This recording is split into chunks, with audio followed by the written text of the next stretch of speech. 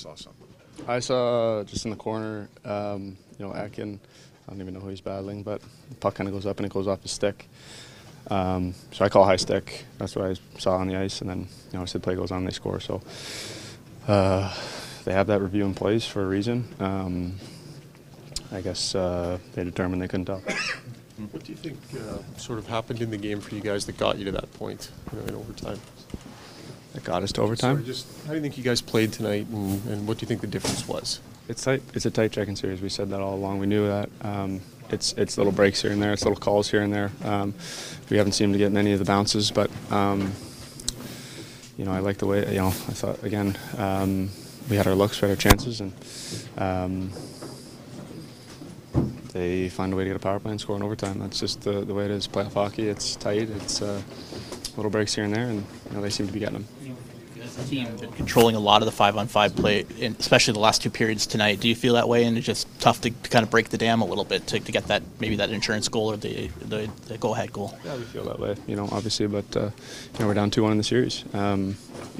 There's no moral victory, so we got to find a way to turn those chances and that I guess kind of territory advantage into results. That's just the way it is.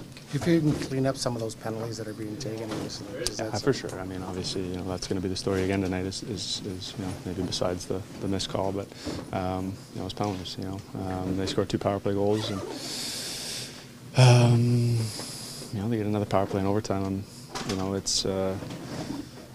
is what it is. Discipline and those sorts of things. Did you sense it was discipline again tonight, or was it a little tough to figure out where the standard was, or is this the same tonight? Yeah, we can definitely be smarter. I mean, I took a bad penalty there, so that's on me. But not really sure what the standard is right now. Is that frustrating because it looks like there's some things go and some things don't let go, and no one seems to know where it is right now? Yeah. I think you don't call in clear knee on knee right in front of you, and then you call a slashing penalty, which is not smart on my part. I know that, but just don't really know where the standard is right now.